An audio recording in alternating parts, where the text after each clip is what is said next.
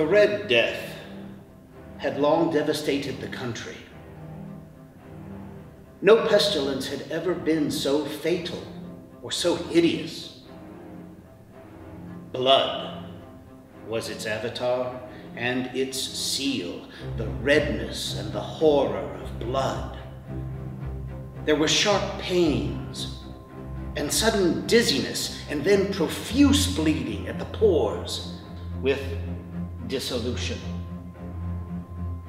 The scarlet stains upon the body, and especially upon the face of the victim, were the pest ban which shut him out from the aid and from the sympathy of his fellow men.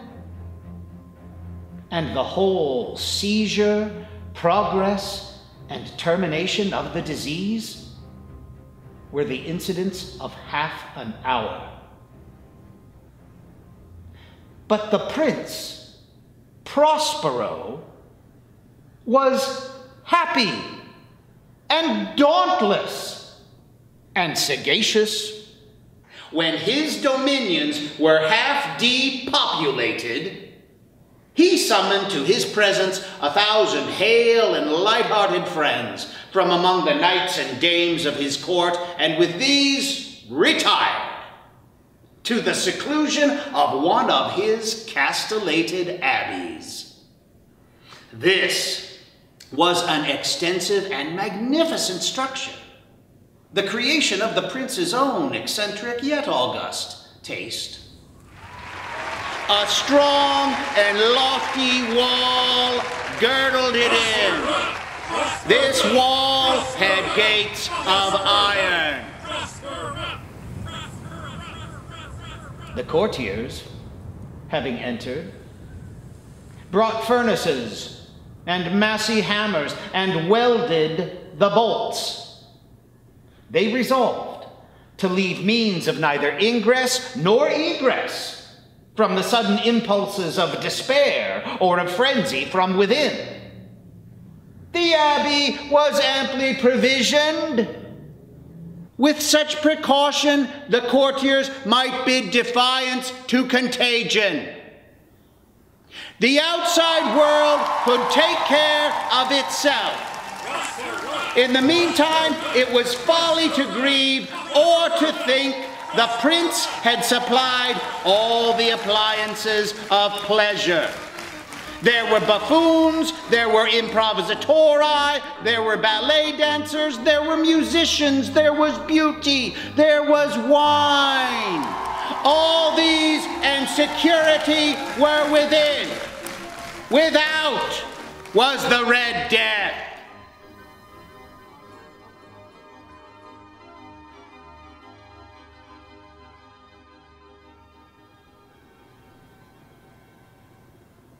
It was towards the close of the 5th or 6th month of his seclusion, and while the pestilence raged most furiously abroad, that the Prince Prospero entertained his 1,000 friends at a masked ball of the most unusual magnificence. Oh, it was a voluptuous scene, that masquerade. But first, let me tell of the rooms in which it was held.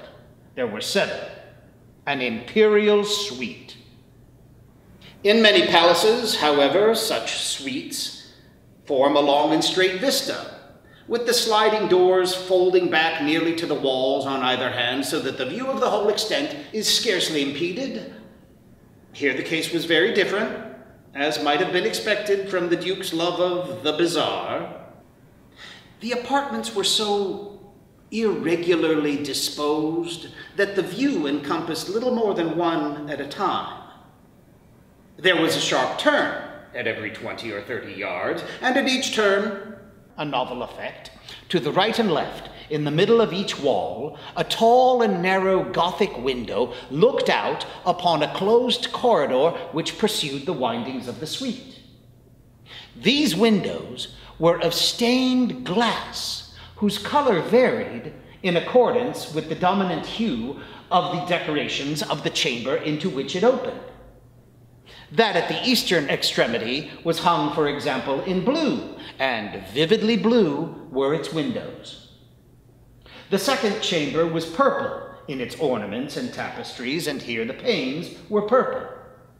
The third was green throughout, and so were the casements. The fourth was furnished and lighted with orange, the fifth with white, the sixth with violet. The seventh apartment was closely shrouded in black velvet tapestries that hung all over the ceiling and down the walls, falling in heavy folds upon a carpet of the same material and hue. But in this chamber only, the colors of the windows failed to correspond with the decorations. The panes here were scarlet, a deep blood color. Now, in no one of the 7 apartments was there any lamp or candelabrum amid the profusion of golden ornaments which lay scattered to and fro or depended from the roof. There was no light of any kind emanating from lamp or candle within the suite of chambers. But in the corridors that followed the suite, there stood, opposite to each window, a heavy tripod bearing a brazier of fire that projected its rays through the tinted panes, and so glaringly illumined the room. And thus were produced a multitude of gaudy and fantastic appearances. But in the westernmost, or black chamber, the effect of the firelight that streamed upon the dark hangings through the blood-tinted panes was ghastly in the extreme, and produced so wild a look upon the countenances of those that entered, that there were few of the company bold enough to set foot within its precincts at all. It was in this chamber also that there stood, against the western wall, a gigantic clock of ebony. Its pendulum swung to and fro with a dull, heavy, monotonous clang. And when the minute hand had made the circuit of the face and the hour was to be stricken, there came from the brazen lungs of the clock a sound that was loud and clear and deep and exceedingly musical, but of so peculiar a note and emphasis that at each lapse of the hour, the musicians of the orchestra were constrained to pause momentarily in their performance to hearken to the sound.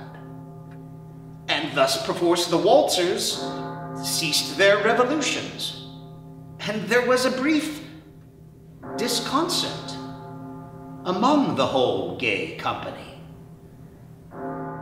And while the chimes of the clock yet rang, it was observed that the giddiest grew pale,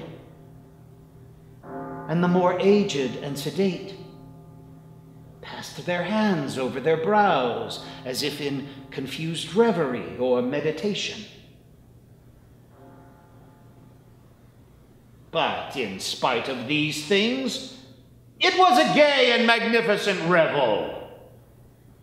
The tastes of the Duke were peculiar. He had a fine eye for colors and effects. He disregarded the decora of mere fashion. His plans were bold and fiery, and his conceptions glowed with a barbaric luster.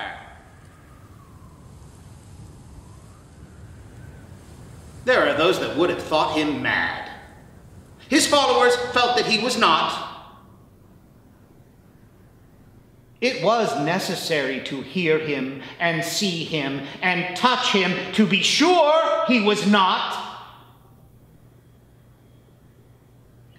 He had directed, in great measure, the movable embellishments of the 7 apartments upon occasion of this great fete, And it was his own guiding taste which had given character to the masqueraders.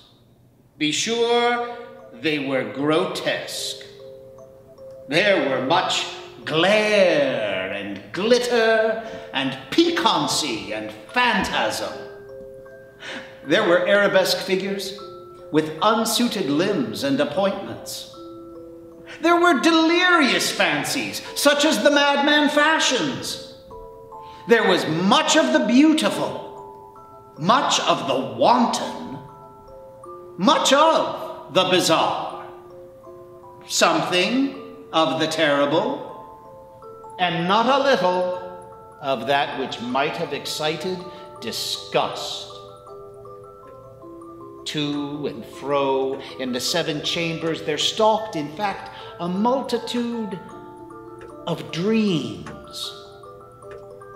And these, the dreams, writhed in and about, taking hue from the rooms and causing the wild music of the orchestra to seem as the echo of their steps. And anon, there strikes the ebony clock which stands in the hall of the velvet, and then for a moment all is still, all is silent, save for the voice of the clock. The dreams are stiff frozen as they stand, but the echoes of the chime die away.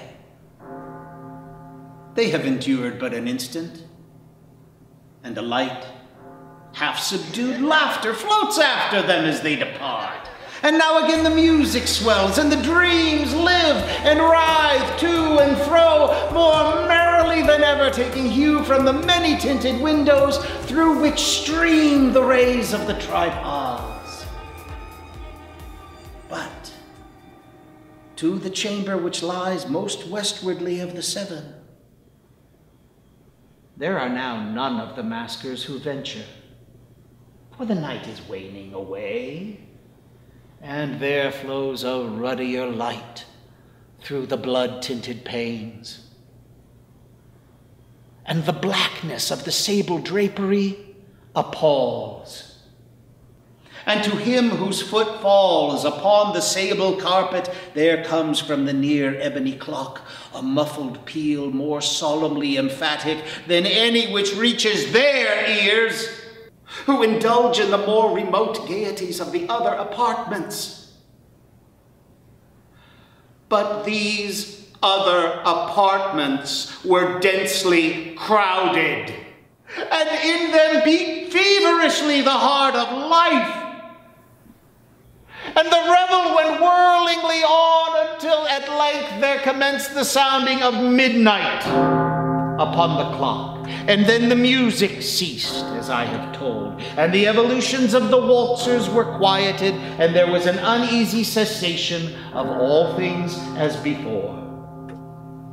But now there were 12 strokes to be sounded by the bell of the clock, and thus it happened, perhaps, that more of thought crept, with more of time, into the meditations of the thoughtful among those who reveled.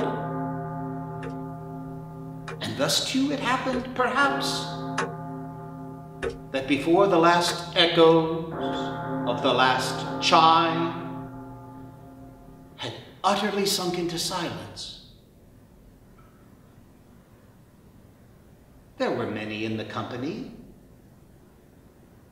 who had found leisure to become aware of the presence of a masked figure, which had arrested the attention of no single individual before. And the rumor of this new presence, having spread itself whisperingly around, there arose at length from the whole company a buzz or murmur expressive of disapprobation and surprise, and then finally of terror, of horror, and of disgust.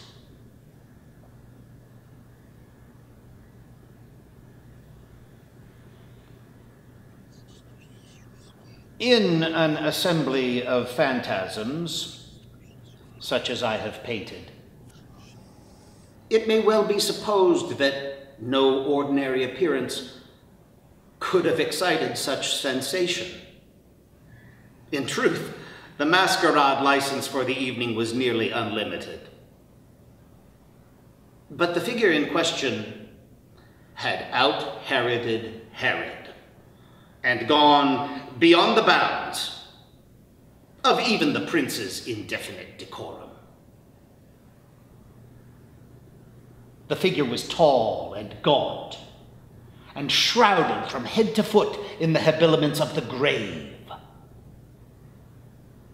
The mask, which concealed the visage, was made so closely to resemble the countenance of a stiffened corpse that the closest scrutiny might have had difficulty in detecting the cheat.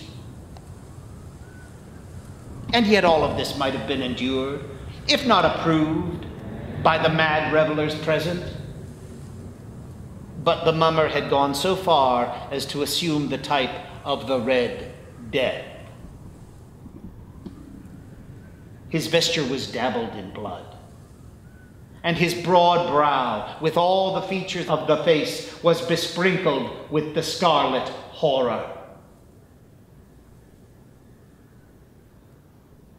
When the eyes of Prince Prospero first fell upon this spectral image, which with slow and solemn movement, as if more fully to sustain its role, stalked to and fro among the waltzers, he was seen to be convulsed, in the first instance with a strong shudder, either of terror or distaste, but in the next, his brow reddened with rage. "Who dares?" he demanded hoarsely of the courtiers who stood near him. "Who dares insult us with this blasphemous mockery? Seize him and unmask him, that we may know at once whom we have to hang at sunrise from the battlements." It was in the blue room, where stood the prince, with a group of pale courtiers by his side. At first, as he spoke, there was a slight rushing of this group in the direction of the intruder, who at the moment was also near at hand, and who now, with deliberate and stately step, made closer approach to the speaker. But from a certain nameless awe with which the mad assumptions of the mummer had inspired the whole party, there were found none who put forth hand to stop him, so that unimpeded he passed within a yard of the prince's person. And while the vast assembly, as if with one impulse, shrank from the centers of the rooms to the walls, he made his way uninterruptedly, but with the same solemn and measured step which had distinguished him from the first, through the blue chamber to the purple, through the purple to the green, through the green to the orange, through this again to the white, even thence unto the violet, ere a decided movement had been made to arrest him.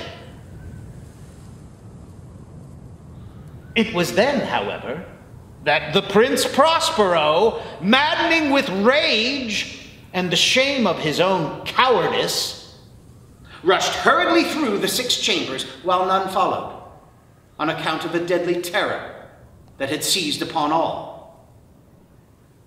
He bore aloft a drawn dagger and had approached in rapid impetuosity to within 3 or 4 feet of the retreating figure, when the latter, having attained the extremity of the velvet apartment, turned suddenly and confronted its pursuer. There was a sharp cry, and the dagger dropped, gleaming upon the sable carpet, upon which instantly afterwards fell prostrate in death the Prince Prospero. Then, summoning the wild courage of despair, a throng of the revelers at once threw themselves into the black apartment and, seizing the mummer, whose figure stood erect and motionless within the shadow of the ebony clock, gasped in unutterable horror at finding the grave cerements and corpse-like mask which they handled with so violent a rudeness, untenanted by any tangible form.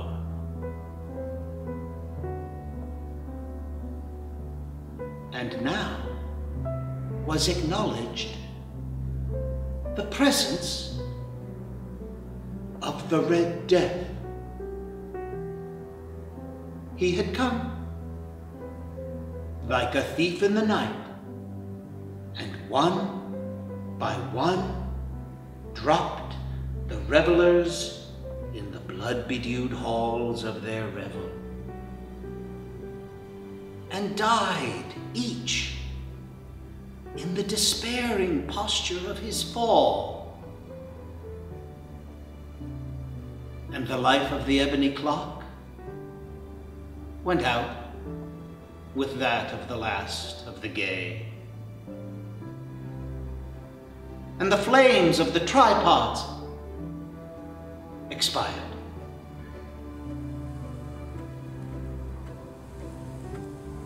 And darkness and decay and the Red Death held illimitable dominion over all.